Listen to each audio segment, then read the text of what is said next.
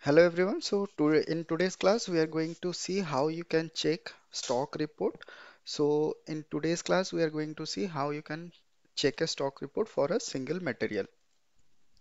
So for that, you need to go to a T code that is called MMBE. So you need to go to MMBE transaction. So here just enter it. Now you can see there are multiple selections are there. So here you have to put the material number. Let's say any kind of material number you can take from here. Let's say 1287, we are taking this one.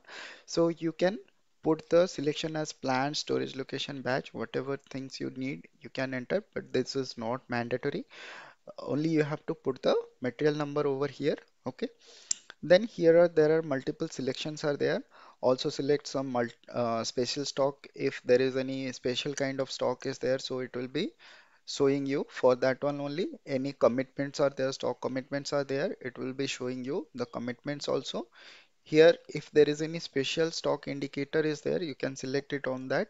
So here, display label you can select like from the company code label, plant label, storage location label, batch label, and special stock label. You can select any one of it. Let's say everything is selected, then it will show all of the stocks for every label it will be showing you. So let's now just execute it.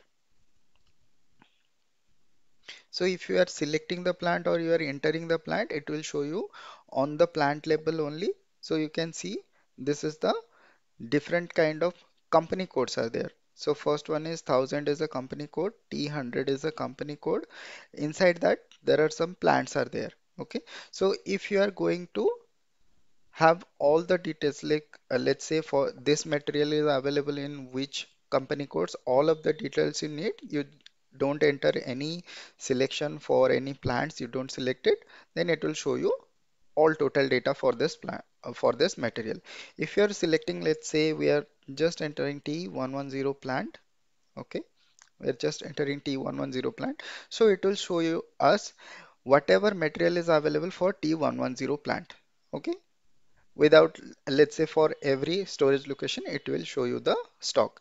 Let's say you are only for one storage location, then you can enter the storage location also.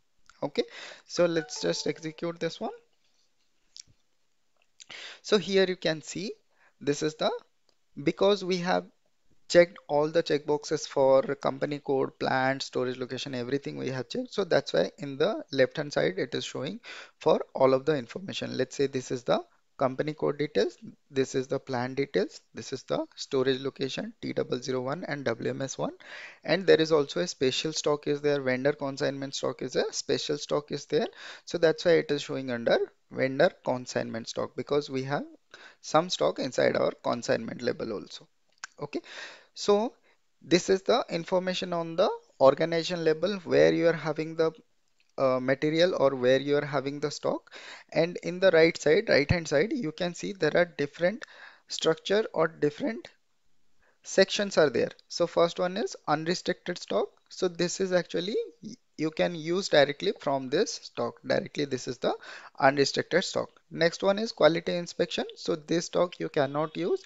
So this stock first you need to do the quality inspection for that. Once your quality inspection has been done, then you have to move this to the unrestricted stock. Then you can use it.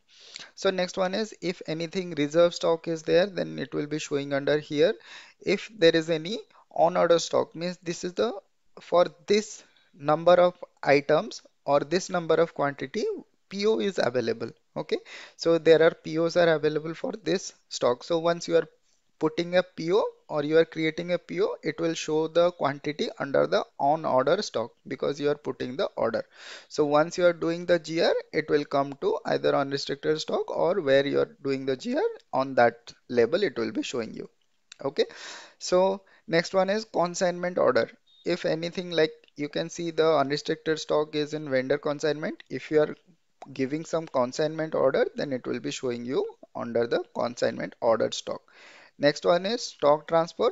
So here, if you have anything under stock transfer, then it will be showing for you. Next one is GR block stock. So if you are doing any kind of stock that is GR block stock, so that will be showing you over here. So these are some different kinds of stocks are there: block stock, return stock, scheduled for delivery, GR block stock, stock transfer, consignment order. So these are different kinds of stocks are there available. So if you are having any kind of stocks like that, it will be showing you under the relevant category. Okay, so this is all about your stock report. This is a basic stock report from which you can get a stock report for a single material. Okay, so I believe I believe you are able to understand these perspective of MMB. So basically the T code you need to notice or you need to note down that it is the MMB T code. So in the inside the MMB, whenever you need to have some stock report like where the stock is available, all that things you can check in MMB. So that's it for today. Let's meet up again on tomorrow. Till then, bye bye and take care.